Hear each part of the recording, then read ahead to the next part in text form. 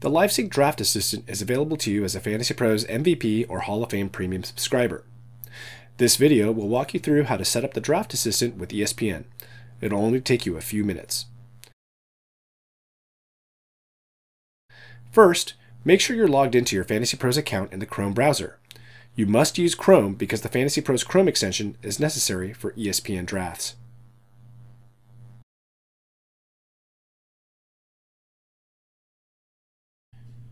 Next, you'll sync your ESPN League with FantasyPros. In the top right menu, click on New League Sync. Select your sport, choose ESPN as your league host, then enter your ESPN account information. Finally, click Start League Sync.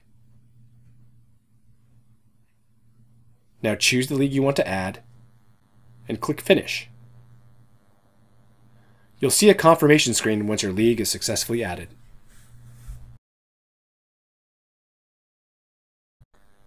Let's make sure that your league settings were properly pulled in from ESPN.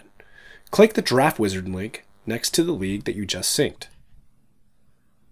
Here, at the league settings screen, you can verify that the settings are correct. You can look at things like the team names, the league rules, and the draft details. If they're not correct, you can click the Sync with ESPN button to get the latest league information from ESPN. You can access this screen again anytime from My Leagues in the Account menu dropdown.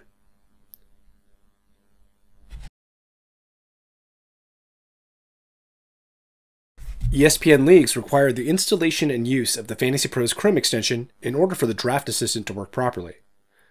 Install the Chrome extension by clicking the link in the League settings screen. Alternately, you can Google FantasyPros Chrome extension and click on the first result. This will take you to the Chrome Web Store.